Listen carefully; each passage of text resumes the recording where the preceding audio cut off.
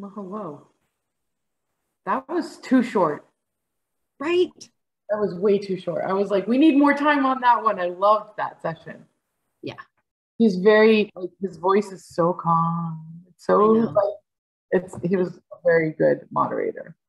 I'm very sad because the lecture that he's giving for that exhibit that he sent is the night that we have our details meeting at the venue. Otherwise, I was going to suggest that you and I have a date night and go to it. That would be fun. That would be fun. Well, I can go. Maybe I'll drag the lead there, kicking and screaming. So we'll make it go, and then we can fill you in on it after that.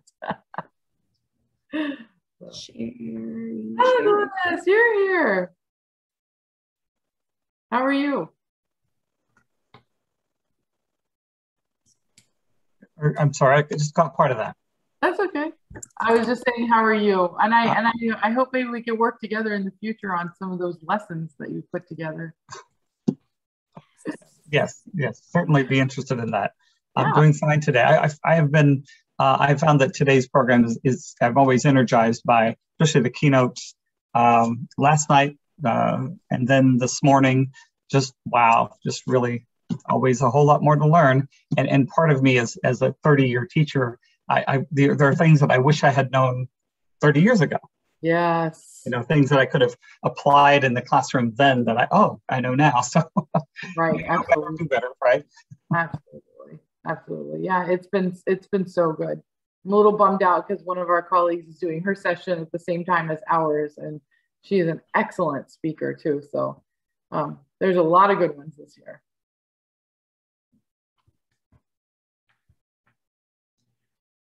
All right. Are we ready to jump in? What time do we have to start? What time are we supposed to start? Oh, now?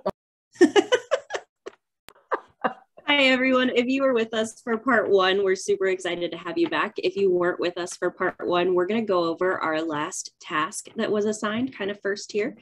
But first, let us introduce ourselves for anyone that might not know us. My name is Kate Bertolet. I am a science teacher and an SEL coordinator at Hamilton Southeastern High School.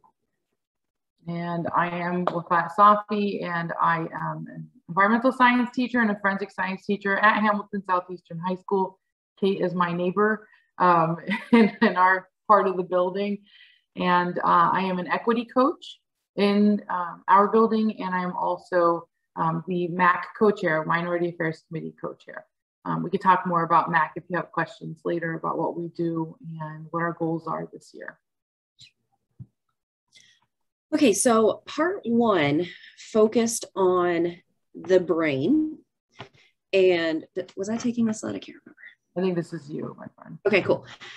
So part one focused on the brain, and we spent some time looking at different parts of the brain and how our amygdala is like our fear center. So anytime we are in a situation that is uncomfortable for us, our amygdala is activated and it physically shuts off communication to the thinking and learning and executive functioning portion of our brain that we call the prefrontal cortex. And one of the things that can make us so uncomfortable is being in a situation that does not fit our cultural norms.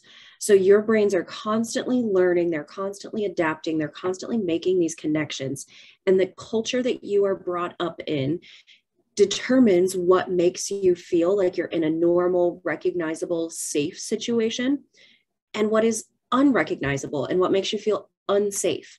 And so at the end of the first session, we assigned a task to look at the 3 levels of culture: surface, shallow, and deep cultures, to start to identify what you feel is normal, so that when you're in a situation where you feel uncomfortable and that amygdala might be activated, you recognize that, and that gives you a little bit of power and control over the amygdala. You can turn back on the thinking part of your brain and start to make the connections where, even though you're uncomfortable now, hopefully you can get more comfortable in the future. Remember, our brains like challenge, they like being stretched.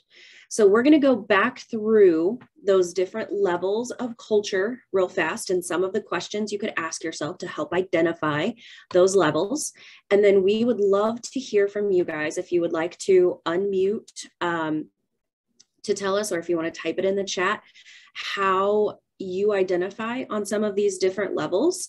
And we'll see if we're the same, if we're different, how that might affect the energy that we bring into our spaces. So that's our whole purpose here, identifying what we view as normal so that we can identify the strange. Right. So with surface culture, we had a couple of guiding questions.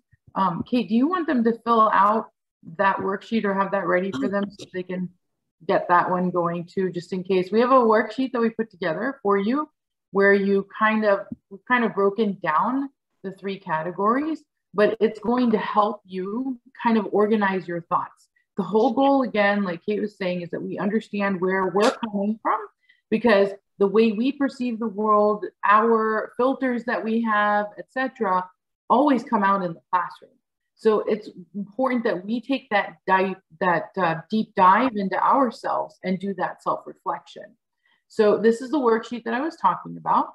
And what we're going to do is have that one available to you, so you can fill it out as you please, or just use that for diving a little bit deeper in there. And for the sake of time, we're not going to be able to get too deep into that reflections part, but please, by all means, jump in whenever you can. So let's go back to the surface culture. And these are the what you can see, as we had used the tree analogy, the fruit that you see on the tree. So those are questions like, how does your family identify ethnically or racially? Where did you live and grow up? So the biggest part of your learning, what area was that in? And then as an adult, where were you? Did you even leave the suburbs if you were a suburban kid, or urban, etc.? What's the story of your family in America? So like my family, I'm first generation, right? Kate's family has been here for generations, and she shared a story about how she got to see her grandmother's signature in one of the books on Ellis Island, which is so cool, right? So what is our story? What's your American story, I guess, is the word or the question that I want to pose. How would you describe your family's economic status? You as an adult now, has that changed, right? Are you planning, and all of us are teachers here or educators, so yes, we've attended college, but were you the first in your family to have attended college? What are some of the stories that you hear regularly in your family? And what are some of your family traditions? What do you do around the holidays? The foods that you eat, or some of the rituals that you have? And who are the heroes in your family? Who are the anti-heroes in your family? So these are all part of surface culture questions.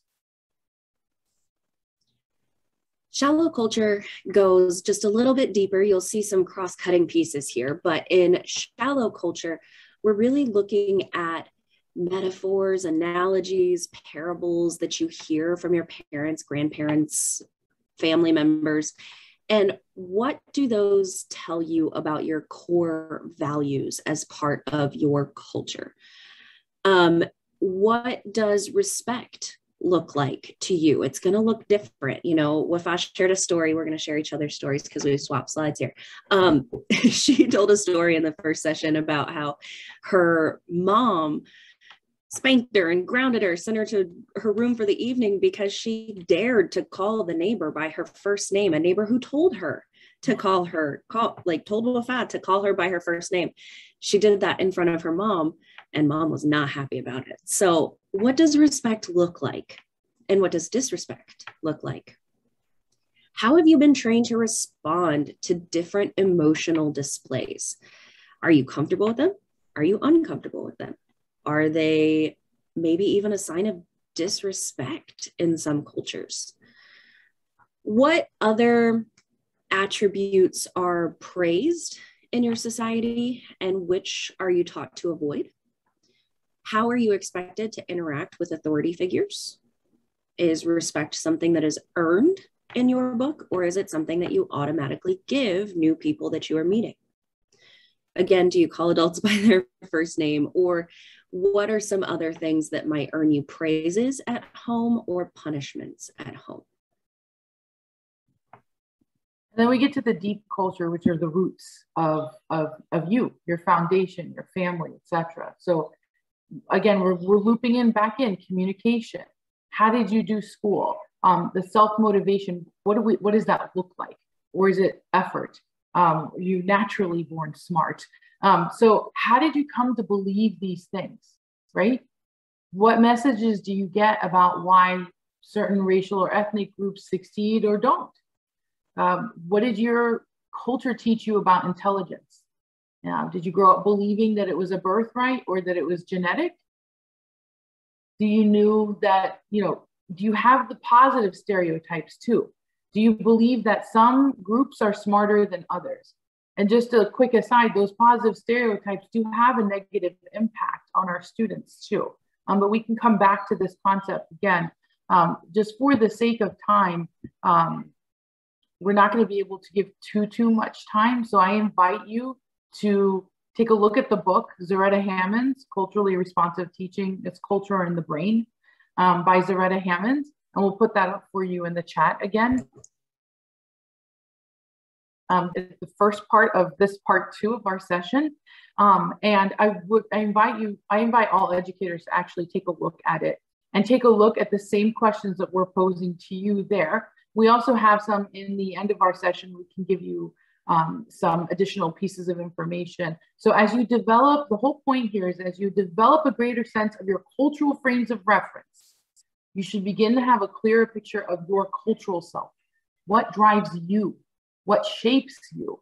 Okay, what shaped your worldview? What influences your relationships with others? And so by doing that, you're going to be able to begin to get a glimpse of your implicit bias through this process. So this slide, as you might be looking at that Google Doc that I shared, this slide is just kind of the biggest pieces that you might be able to quickly pull out from those different levels of culture. So again, that document just has some leading statements getting you to reflect a little bit on your beliefs, your practices, your worldviews. And these are some of the things that you could consider as you fill out that document. So do we have anybody here who would like to share a little bit about them before we move on? You can either use these statements or maybe answer some of the questions.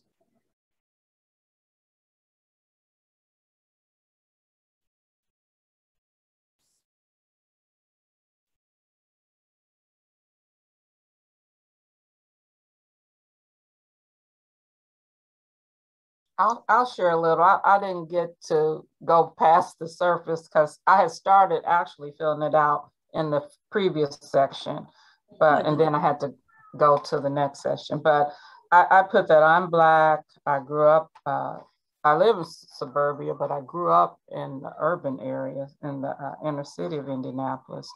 And my family in America, we're descendants of enslaved people. My mother's people were in Shreveport, Louisiana, and my father's in Kentucky. And I'm doing research on them to try, kind of go back, but of course you reach a brick wall after you go so far back. Middle income status as far as economics for myself, but I guess growing up, we probably were considered poor. I'm the first college graduate in my family. I'm an only child. I grew up with some cousins, but for my parents' children, I'm the only one. That's it. Folklore stories. I heard different stories about growing up from my mom. My father died when I was 4.5, but in Louisiana and different things that happened to my family. But that's as far as I've gotten, but I plan to complete the rest. I think it's a really nice chart to engage with. Thank you. That's awesome. And thank you so much for sharing. One of the things that I love so much about these conferences is getting to know other teachers. Oh my gosh, I love it. I'll share a little bit of my experience as well, unless somebody else wants to cut me off. I have always been in suburbia, grew up in suburbia, moved to suburbia, live in suburbia now. And so in the book session, I kind of shared a little bit of my history experience for those that might have been with us. Basically, it sums up to say that the history of the Civil War is taught very differently in southern states than it is in northern states. And I moved in the middle of my 8th grade year when we were learning about US history. I moved from Indiana, a northern state, to Kentucky, a southern state. And the difference was startling. And that really kind of opened my eyes to how we are not all getting equal educations.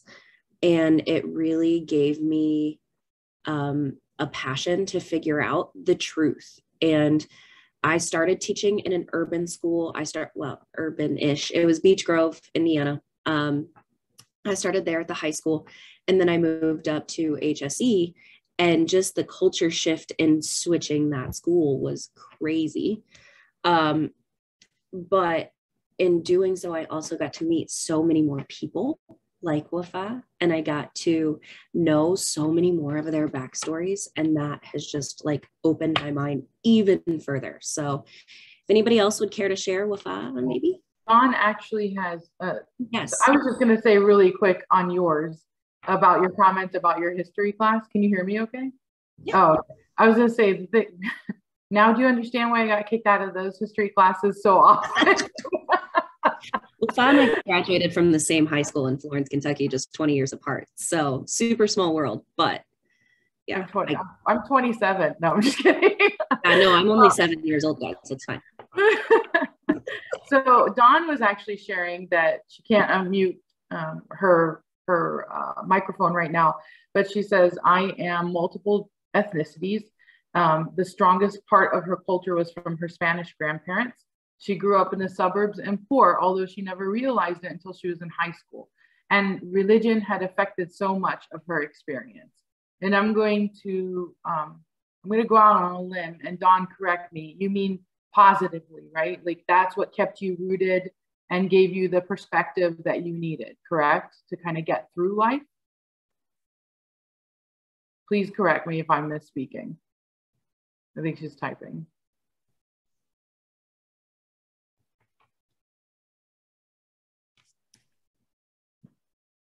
So we're gonna, I can come back to this too.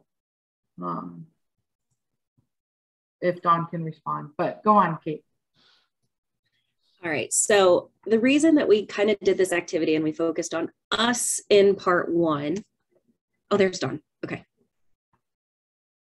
So she says, in some ways, yes, but in other ways it was a conflict. Thank you for correcting me because I really didn't want to go in that direction if I was wrong. Dad's family was Protestant, mom's family is Roman Catholic. It made me very thoughtful about deep issues. Awesome. That is so awesome. Thank you. Thank you for sharing. So yeah, the reason that we kind of did this activity, and we hope that you will continue to reflect on this because it can change over time as you expose yourself to more cultures, is that our brains are constantly learning. And as they learn, we give off different body language signals. We give off different energies about the situations that we are in. And because we do that and we are teachers, that energy, those vibes it translates. Our implicit biases, our understandings can translate into our classroom instruction. We got into a great conversation in the book study about how textbook companies have kind of permeated this whitewashed view of history into our classrooms. And if we recognize that, then we have the power to change it and to bring different narratives in and to show that and use that equity lens. And we can do the same thing by just being open to hearing about these different cultures, even if they make us a little uncomfortable, because they're cultures that our kids want to bring into the classroom as well. So we also spent some time talking about different worldviews and different ways of learning. And we're going to use this to kind of put what we've learned so far into action and talk about how we can better our classroom instruction to make students feel more safe, shut off that amygdala, reactivate that prefrontal cortex so that they can think and learn. So one of the biggest differences that we tend to see, especially as we get, you know, a mixing of cultures happening, is this differing worldview and how we should be learning. Our brains evolutionarily were wired to want to be a part of a community. If you think back, hunters and gatherers and nomadic tribes, right? They all had to work together in order to survive. That was just a fact of life as a human.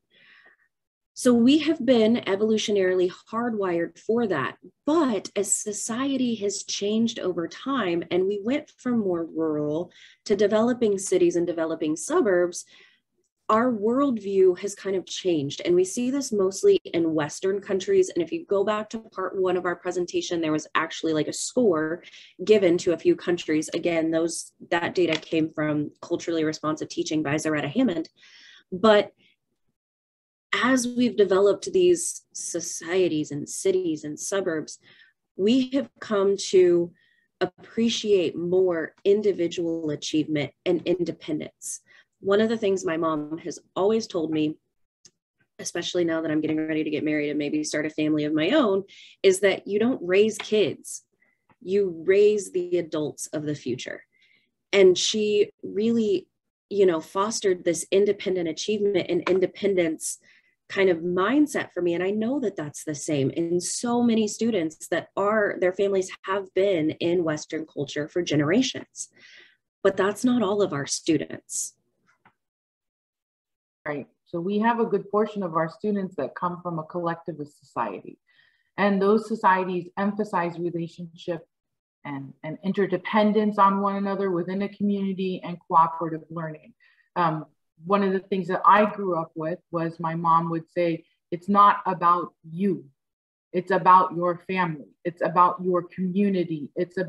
So we were never the individual, like in this country and in most European countries, the individual is the unit, right? You are not. You are part of the greater unit, which is family. So in the collectivist societies, that emphasis is being put on there, that you are a part of the whole, basically. And that whole is what works together to make everything work for everybody. And we had someone with some great insight in our part one session when we kind of talked about this. And he mentioned that he has noticed that there are several students in his classes that wait for his approval before moving on. And those students tend to be ones that are either first generation here or their families he knows are first generation here. So they're coming from that collectivist background and they're looking for that approval. They're looking to be a partner in learning. And so he was like, wait, maybe I could actually use this and do more group work so they feel that partnership in learning, and maybe I'll be able to get a little bit better results out of them. Great breakthrough. I loved that. So far in parts 1 and 2, we've looked at how our brains, or how our experiences rather, shape how our brains respond to situations we're in. If we're safe and comfortable, we can respond. If we feel unsafe or uncomfortable, we don't recognize something, our amygdala reacts. We aren't responding thoughtfully, we are reacting instead. It also can shape our implicit biases, shapes our worldview, and it shapes the way in which we learn. So we know in our classroom, we're the authority. The teacher is the authority. So you have to ask yourself the question then, the material that we use in our classrooms, what messages are they conveying? Is respect a theme that's understood?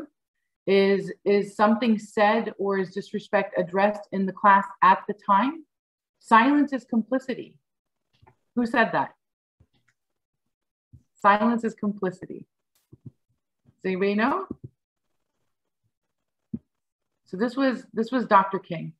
And amongst Dr. King's many compelling words, and I don't want to mess up his quote on this one because it's beautiful, but I want to read it for you.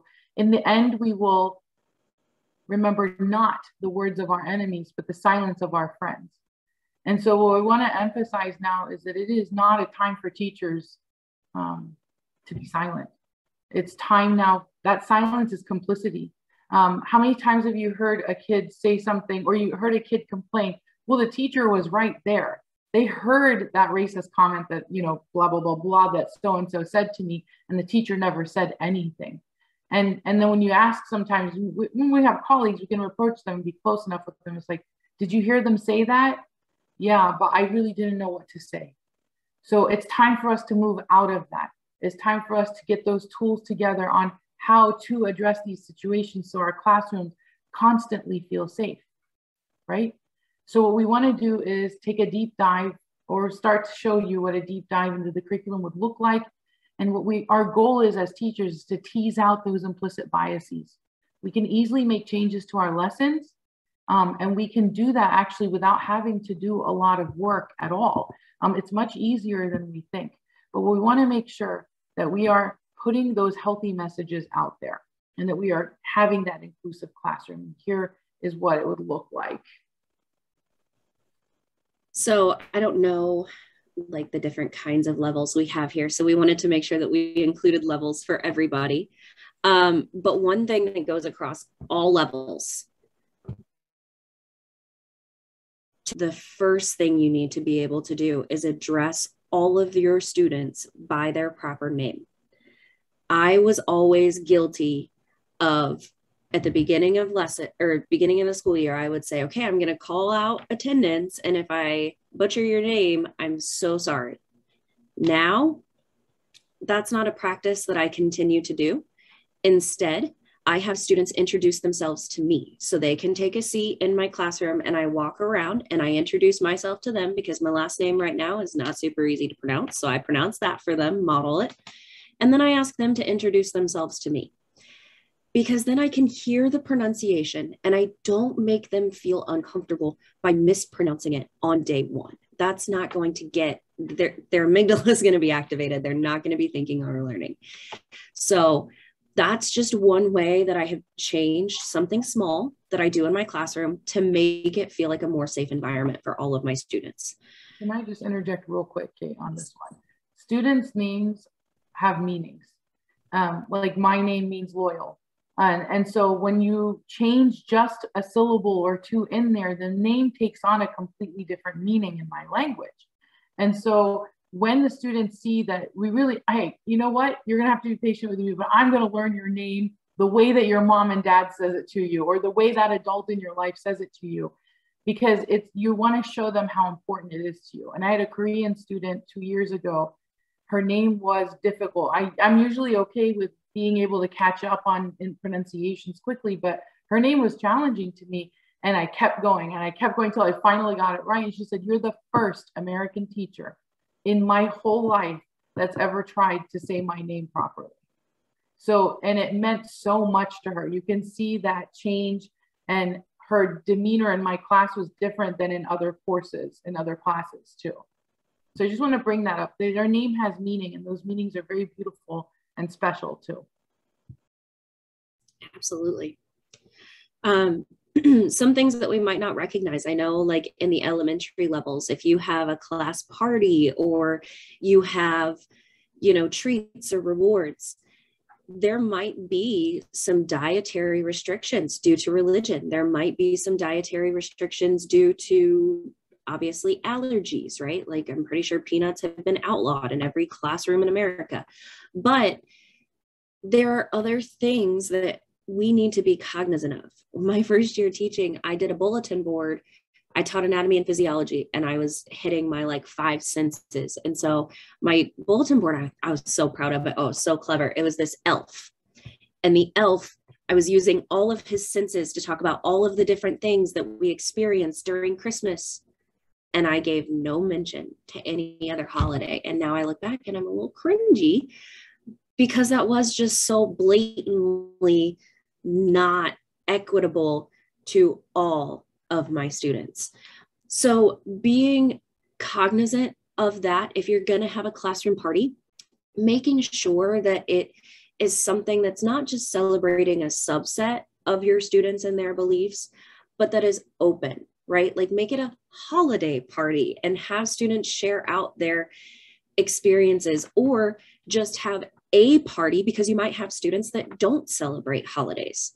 So thinking about that aspect too is just something in your classroom culture that just makes it more inclusive for all. Another piece, looking at and including different languages in your classroom. I even have students that are taking Spanish right now, and they come in and they're like speaking Spanish. And as long as I recognize enough to know like el baño is bathroom, like, see, you can go. And they think it's so much fun that even though I'm not a Spanish teacher, like they can bring that experience in.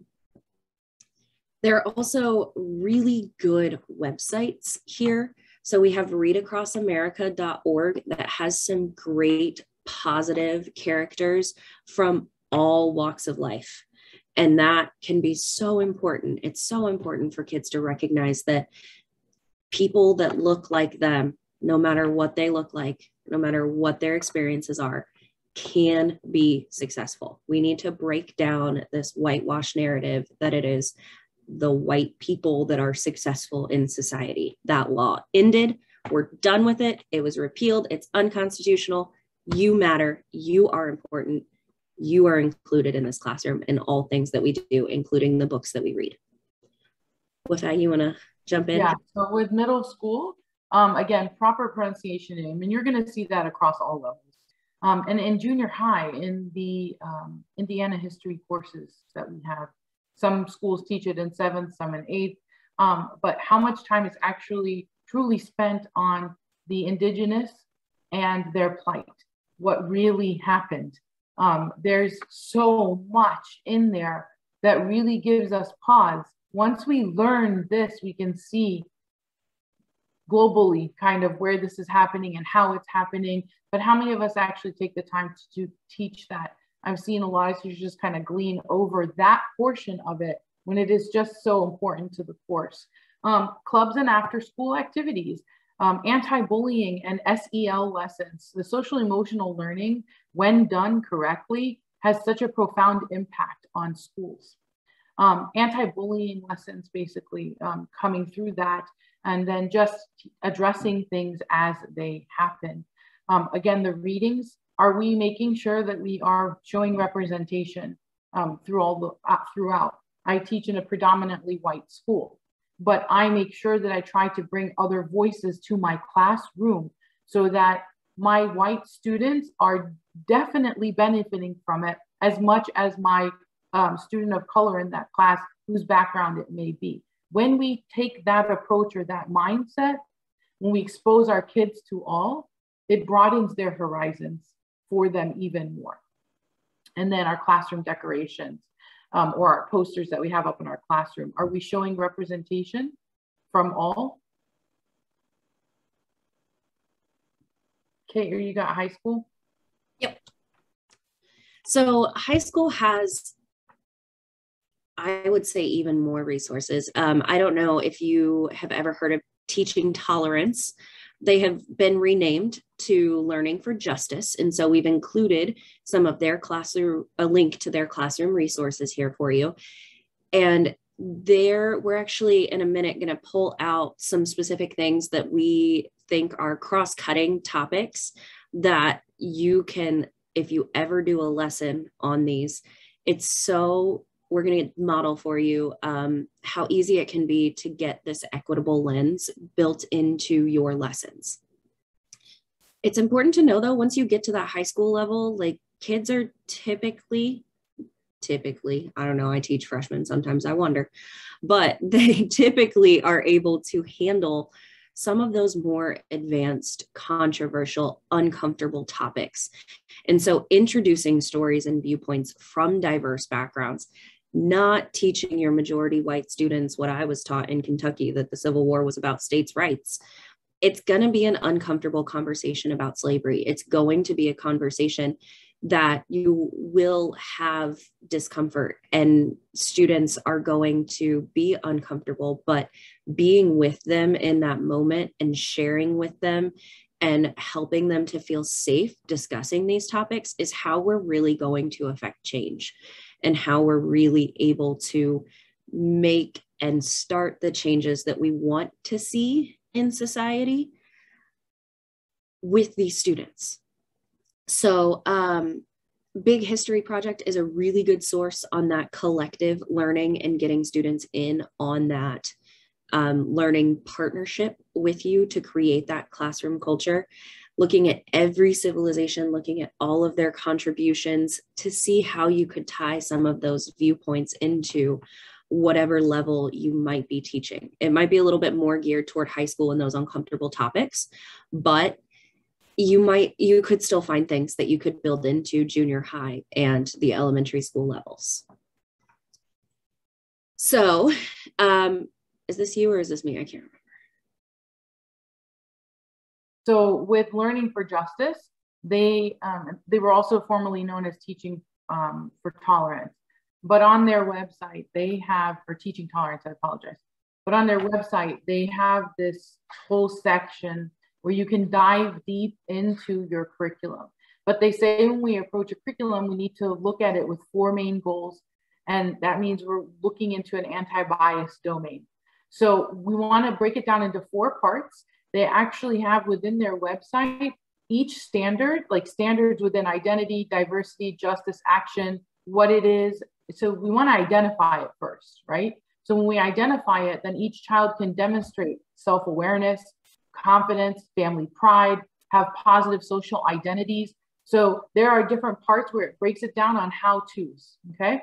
The other thing too in their website, which is amazing, is that they have lessons across the board, grades, subjects, etc., that are all like, okay, so if I'm going to be talking about monarch butterflies, for example, how can I do this lesson using the 4 goals? Diversity. So each child, the goal here is that each child will express comfort and joy with their human diversity and with human diversity. Accurate language for our differences and deep, caring human connection. That's the goal for that. Justice. Each child will increasingly recognize what unfairness looks like. And we don't stop with just recognizing it. We want to have the language to describe what that unfairness is and to understand how unfairness hurts. And then the action portion, which is so important. And that is where each child will demonstrate empowerment and the skills on how to act with others or alone against prejudice and discriminatory actions that they will come across.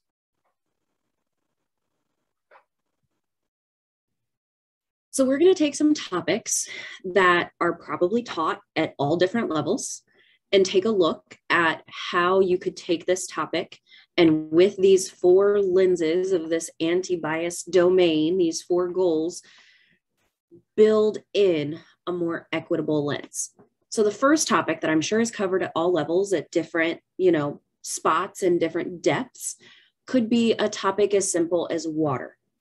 If you are an elementary school science teacher, that's fairly easy to build in. There might be a children's book that talks about water as a main component. I'm sure there is. You might be talking about the ocean. It might be like a book about the ocean, and you could talk about water and why it's not okay to drink salt water from the ocean. So we need clean water, and then segue that way. But from these different perspectives, we can start to build this lesson out. From the identity perspective, you could have students identify where they get their clean water, or if they've heard of other individuals that don't have the same access. This might be where you tie in a family story. My fiance's grandmother still talks to us about how she had to go bring in like 6 buckets of water a day from the family well because she grew up in the hollers of Kentucky and they didn't have running water. So you could tie in those perspectives because not every kid is going to have the same experience. Yes, they can probably turn on a tap and get water wherever they are, but is access to that water always something that they have?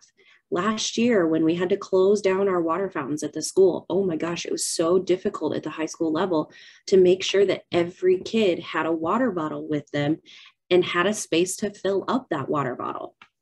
That was huge. That's something that we could tie in to this lesson now.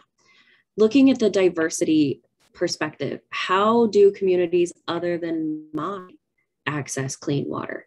So you might go into a lesson on, for instance, I know in more rural parts of Africa, right, there are these missions that build wells to give the people in those communities more reliable access to clean water. Or you could bring in the technology that we're currently developing that will filter unclean water and make clean water. And you could talk to them about how cool that is and how it would be fantastic if this was a resource available to all. Because right now it's not. There's a money issue, there's a shipping issue, there's a location issue for some. Then getting into that justice perspective. What is currently stopping everyone from having access to clean water?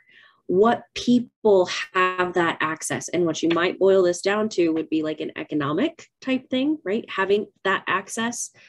But you could start to investigate some of those social or economic or governmental issues that prohibit people from getting clean water or inhibit them from getting it. And then to take that action perspective, you could, with any class at any level, do some kind of drive to raise awareness, to raise funds. Awareness would be good if you're in more of an urban area. That maybe the funds just wouldn't be available because of your student population. Just raising awareness in the community for the things that you do have access to that others still don't. And if funds are something that you could do, you could raise funds to buy more of this technology and ship it to those areas, or purchase, wells in or donate money so that the wells could be dug in those more rural portions. Or it could even be maybe you live or have family, or your students have family in an area that is affected by some kind of natural disaster, a hurricane. Seems like Louisiana gets a lot of those and they're never good. And Texas had a big issue last year, and California and the out west is, burning down every year. There's so many of these issues that we could bring and tie back to a water crisis and have our kids develop projects and develop these ways to bring awareness or funds or just to help in any way that they can these people that are currently or have always been disadvantaged. Wafa, did you have anything to add on this one? Yeah, I wanted to add that, so the people, and I don't know how many high school teachers are here, but I have a lot of high school math teachers that are in our general vicinity where we are. And I remember when we were first talking about this with the math department, they were beyond frustrated, like, how do we even incorporate this?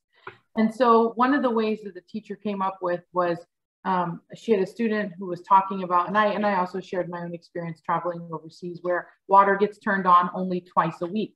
Well, then what do you do with the other 5 days of the week? And then we talked about how houses have water pumps with tanks. And so what she did was she turned it into a math problem. After discussing, what some people go through, then she turned it into a math problem. So when the tank turns on and it's supposed to push out this many square feet of water every X amount of minutes, and you have a tank that is this big, what's the volume that you make it out? So she turned it into this amazing math problem, but was able to put that identity, the diversity, justice, action lens on there too. And so there's a lot of ways that you can do this. And in my AP science class, AP environmental science class, we talk about how some wars were started over water. And, it just expands people's horizons and broadens, we take these things for granted. We don't think about it very often. So let's take a look at that and see what it would look like. So yeah, that's all I wanted to put in that one. There's a lot you can do with something that looks simple, but you can take it into so many different directions. And then another example would be the monarch butterflies. This is an elementary one that you're seeing right here is how am I a citizen scientist? So you can define what a citizen scientist is. Then you could talk about how are Mexican and American cultures influenced by monarchs. And this is a great art piece here too, and stories and poems. And then the justice perspective. How do laws help or hurt monarchs? And you can talk about, I think it's Highway 31. It just stops somewhere in Michigan. And because there's a zone there that protects, and it's not monarchs, but it's a different kind of, I believe it's a butterfly. But you can talk about those kind of things too. Action perspective. What can I do to increase the monarch population? Now I take a look at a lesson like this and I say, this fits my AP environmental science course, because we talk about habitat fragmentation and we build structures like walls and build structures like highways, how we literally can cut off species from one another or from the migration patterns that they have. So you can take this so many different directions and envelop all different backgrounds, the science, the social studies, English, all of that. Yes, yes, and Dia de los Muertos. Yes, exactly. Exactly. Thank you, Alonda. I appreciate it. So yeah, go. No. So we do have a couple discussion questions. What I want to give you access to before we open up, because we only have like 3 minutes left, is if you have a QR scanner or your phone camera, we've put together a document that has resources that you can access to help you get an idea of some of these resources you could bring into your curriculum. And it, I know Learning for Justice is on there. It's also in a couple of spots in this presentation. So you can look at some of those and their different levels, their lessons, and some of their ideas that they already have generated for you to get you started. And I think the more that you use these resources and the more you build them in, the more naturally it's going to come to you, because neuroplasticity makes that happen. Sorry, I had to build my brain back in there somehow. Okay. So what? Tying it all together. Right. So yeah, if you want to scan this QR code real quick, if you haven't already, and then we can jump into maybe some of these discussion questions in the last 2 minutes that we have. Right. And if you feel that we had mentioned something, but it's not there in that document, please let us know. I believe our contact information is in there. And just let us know so that we can go ahead and make that change for you and then shoot that back out to you. Okay, we're gonna lose you in a minute, but these are some good perspective discussion questions. Dominant perspectives that are currently being portrayed in your classroom. Are there others that are missing? Are there perspectives there that are missing? How do you set up your classroom in a way that is similar to or different than what you experienced as a student? Were there things that made you uncomfortable that now you avoid? I see scan didn't work. Can we get access another way? Yes, give me 1 second. I want to find our list here, culture and the brain. Just in case, drop your email address in here and we can send that out to you too. Yes, and I'm taking a screenshot of everybody that's in this session with us so that we can. Not enough time through all the awesomeness. Isn't that the truth? Okay, folks, sorry, I was late coming back. I just got to do a training, which is kind of fun since that's supposed to be my job, but during the conference, I'm usually running all over the place. I hope that you at least had an opportunity. I know it wasn't enough time, but I also know what Zoom fatigue feels like. And we also really, I just have to give kudos to our Professional Practices and Standards Committee. Bianca Tinklenberg is our chair this year, and Lindsay Esslinger is the chair of this subcommittee that helps plan the conference.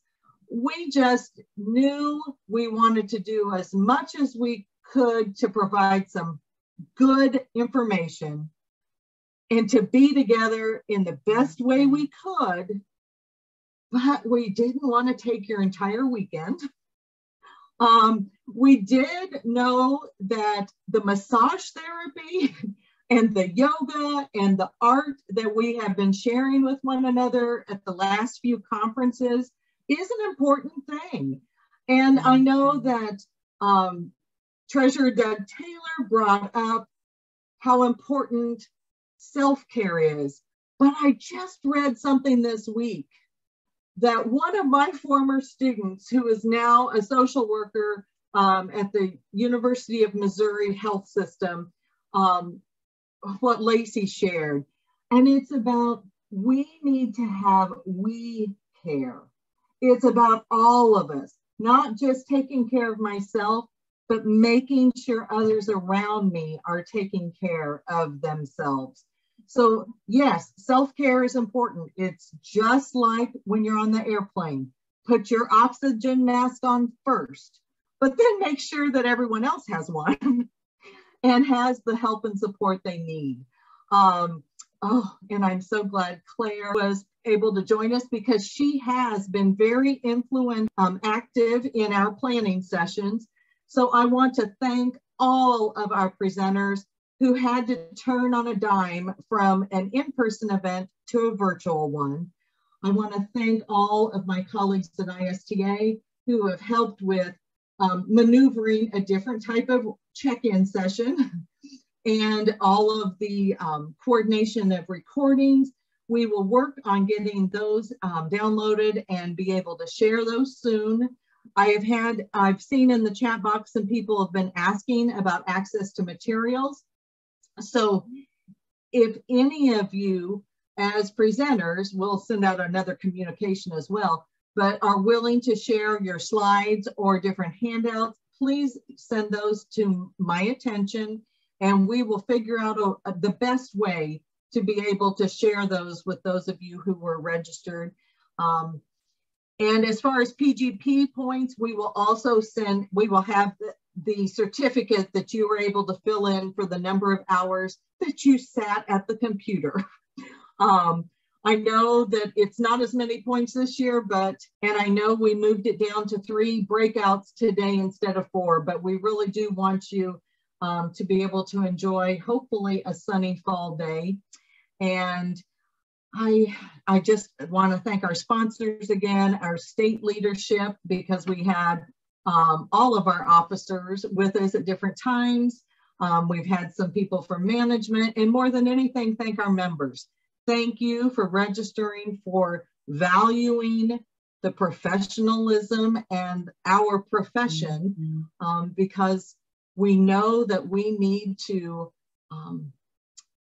be regulated so we can be calm and helpful to all of those others around us, but that we care about doing the best that we can during this very challenging time, because I have talked to way too many folks who absolutely are so skilled in their craft, and they are saying, we thought this year was going to be normal, and it is actually maybe even more challenging than the last 2 years. And think about our little people.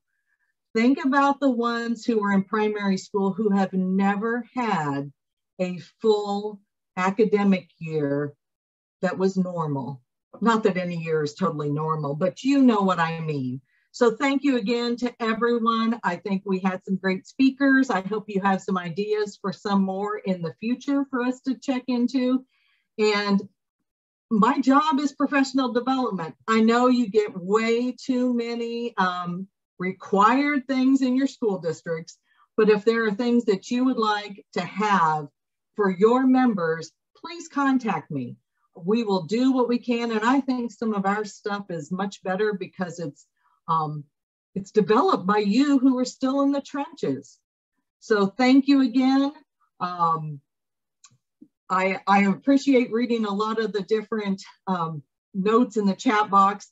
I absolutely love that Dr. Desautel's articulated what I have been saying all along. Let's live through the pandemic. We'll deal with learning gaps. Let's live through it. Let's take care of ourselves, our colleagues, our students, our families, and our communities.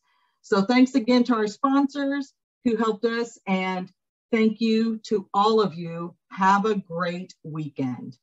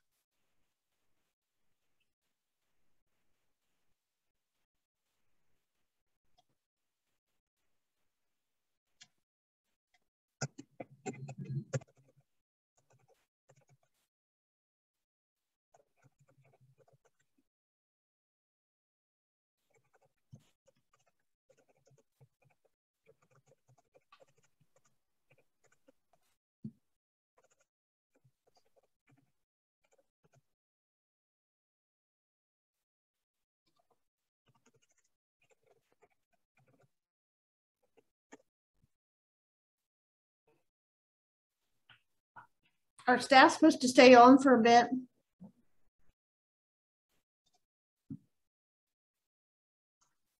I think just Angela, Joanne, myself, maybe Becky, if she's still here with us. Okay. Okay. Yep. Thanks all for your help.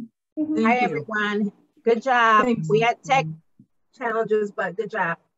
Thank you. And I'm going to start removing folks who